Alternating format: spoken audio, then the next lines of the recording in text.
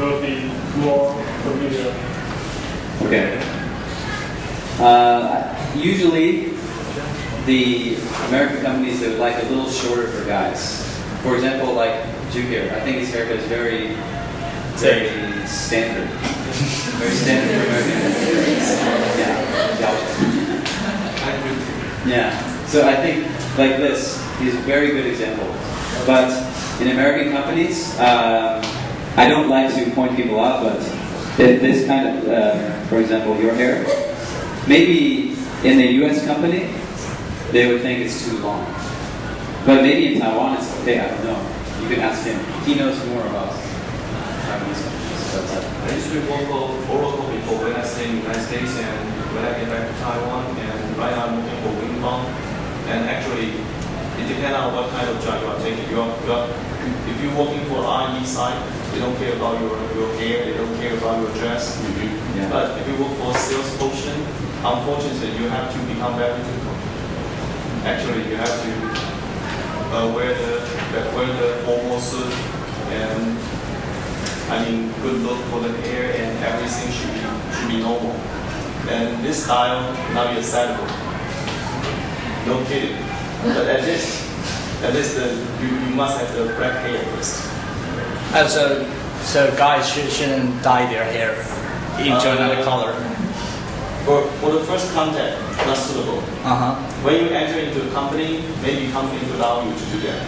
But depending on what kind of position, what kind of job you are applying for. Okay. It depends. For the R&D side or FAE side, FAE side cannot be acceptable. For the R&D side, it should be okay. Because you are doing the research and you're doing the developing, you don't need to face on people.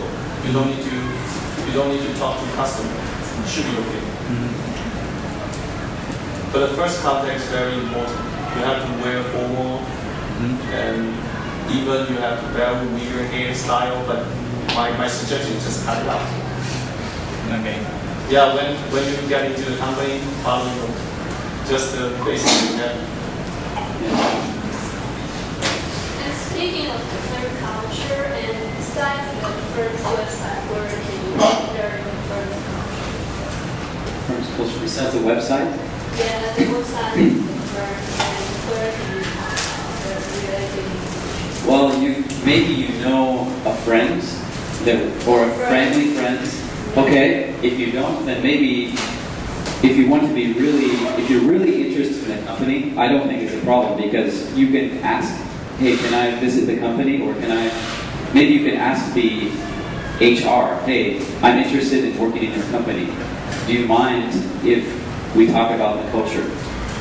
You could do, if you are very aggressive, I think would you agree that this is a possibility? Possible, and also BBS is quite popular, so yeah, you can check everything through the internet as you like. You will know the company culture. No kidding. And also, before you do the interview, my suggestion is just to go through the website and check the company mission and vision. That's kind of the important thing you have to know before you do the interview. Because that's the ladder, maybe the ladder from president to the board, the shareholder, or blah, blah, blah. So you must know that. You just say mission and Mission and vision. Mission and vision. Yeah, very good. Yeah, it's a very good point. I agree.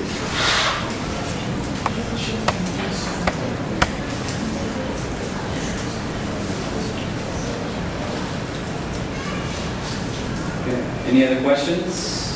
Otherwise, we'll move on. But basically, all this stuff is related. Okay, so if you have questions, just ask. Okay, before going, these are actually very obvious things. Don't be late, okay? Arrive early, relax, and get there. I've heard of a company, I think this is kind of funny, but I have a classmate in the Zhengda MBA program, and they had an interview at a company, and the lady on the phone said, "Please do not come early."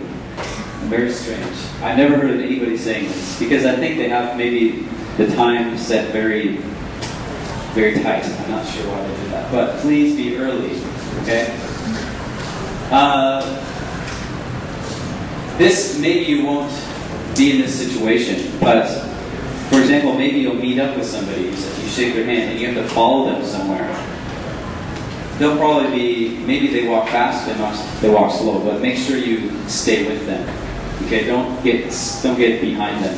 Try to walk alongside them. It's just the small things. These small things can make a big impression.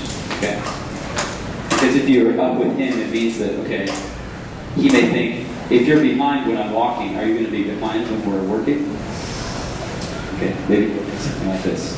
Okay, very small detail. Okay, small details. Any questions? Probably not. Any other questions about anything that doesn't have to be doing with this? Okay, I said before in the previous part that during the interview, you need to make conversation. You need to be interesting. You need to make the interviewer want to ask questions about you. Okay? And when they ask questions, make sure you answer what he's asking. Because many people, what they'll do is they'll prepare for the interview and they'll have what we call standardized answers. They say, because maybe you've memorized what you're going to say. And you listen to the interviewer and he asks you a question, maybe it's kind of similar to what you've prepared, and you use your standardized answer, but usually the result is you don't answer the question. So make sure that you listen and you answer what he is asking. So be careful about that. Okay?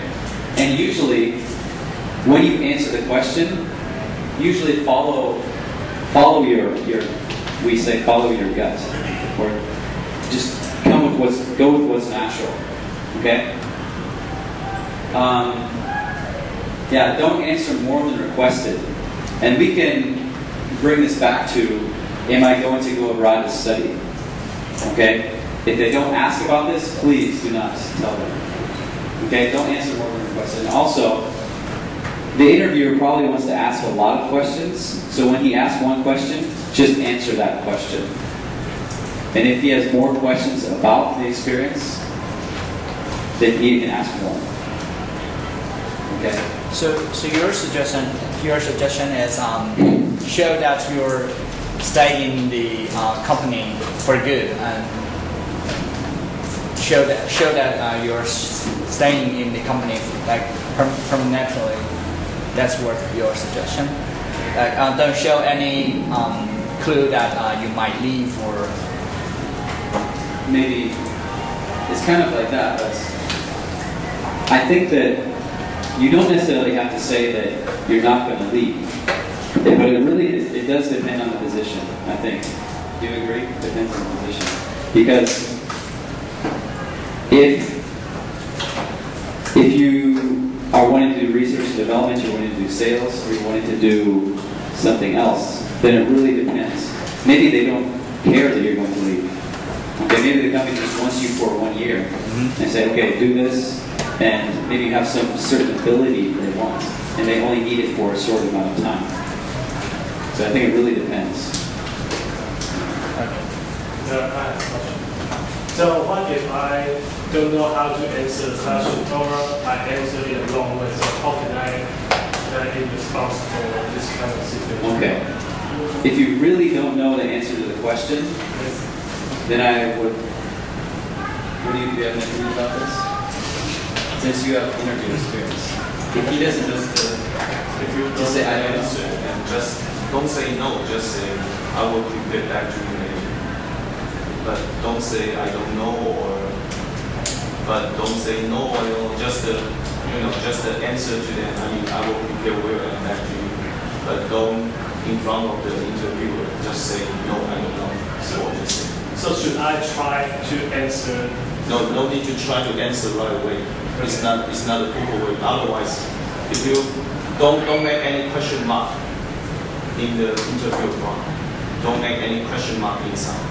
That's the kind of the back image, because they put a question mark. A lot of candidates just maybe at this moment they have 5 candidates for the interview, but if you